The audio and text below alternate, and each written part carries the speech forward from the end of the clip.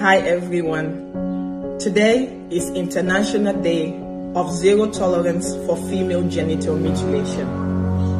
Today is an important day for me and for so many activists and those who work around the world to end female genital mutilation.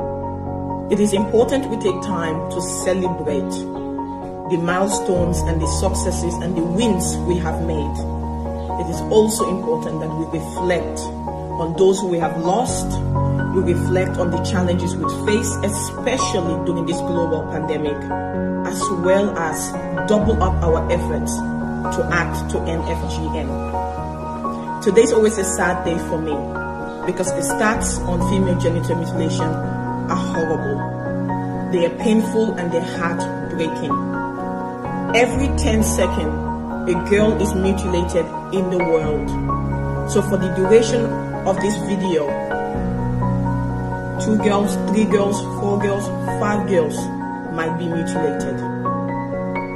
As we reflect today, my call of action to everyone is how can every one of us as individuals play our part in fighting FGM?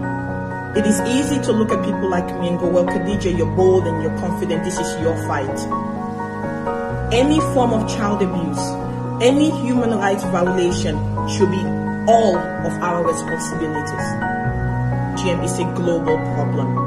It happens in every continent except Antactica. The penguins are the real MVP here, and that is quite sad. So we cannot turn a blind eye. Right here in Australia, we have 200,000 survivors of FGM.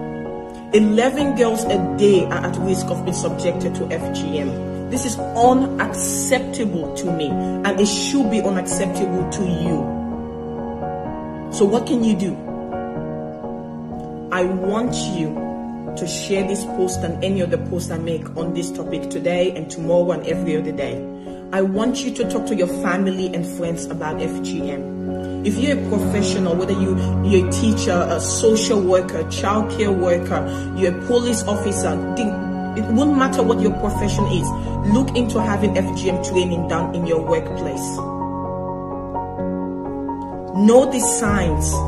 Know what makes girls vulnerable. Know how to support survivors and the women as they access services. This is not asking for too much. It's the bare minimum. We all just marched for Black Lives Matter last year. Well, Black lives also matter when it comes to FGM. The reality is that most victims of FGM are people of color or black little girls who are not afforded protection because of the color of their skin, for whom enough is not done because of the color of their skin.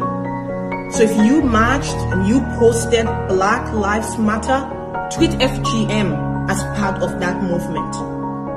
Our girls, no matter the color of their skin, their religion, their race, their ability, their sexuality, should be afforded their basic human rights. And FGM is an abuse of that human right.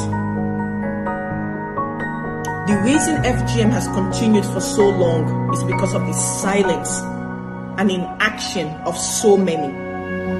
Don't be part of that. Don't be people who look away. Those little girls cannot protect themselves. I wish somebody had protected little Khadija. I wish somebody had stopped my mom. I can't go back. This is why I have made the decision, and I have made it for the last 20 years to show up every day to make sure we don't create any more little Khadijas, because it's unacceptable. So play your part. Share this post. Talk to your family members. Book for training. Watch my TED Talk.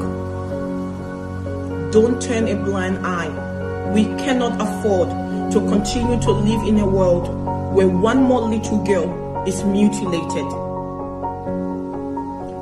Thank you.